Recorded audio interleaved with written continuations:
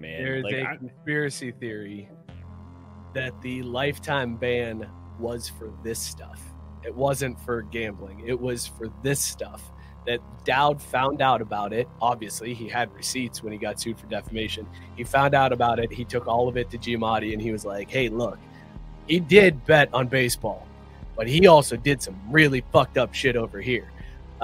So what are you going to do about this? And Giamatti then went to Pete and said, hey, look, we know it all. We got it all. We know you're running 14, 15-year-old girls in spring training. We know all of it. We've got receipts. We got witness statements. We got the proof. Accept the lifetime ban. We'll call it for betting on baseball. All of this shit gets buried.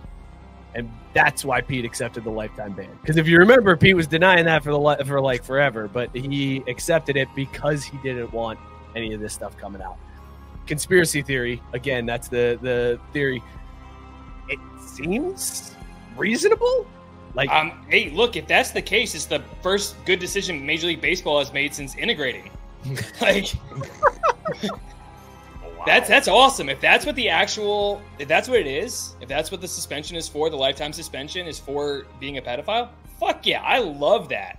Because I think we've seen as these players, especially as we get into the new gambling era, where these guys will get caught. They're going to get, an 80-game suspension at first and then 160, and then after that they get a lifetime ban?